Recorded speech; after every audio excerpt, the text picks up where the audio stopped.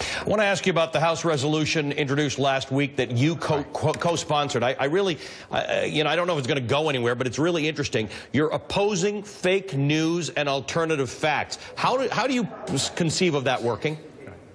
We just want to raise the issue. The best way to oppose fake news is for people to watch outlets like MSNBC, where you report real news all the time.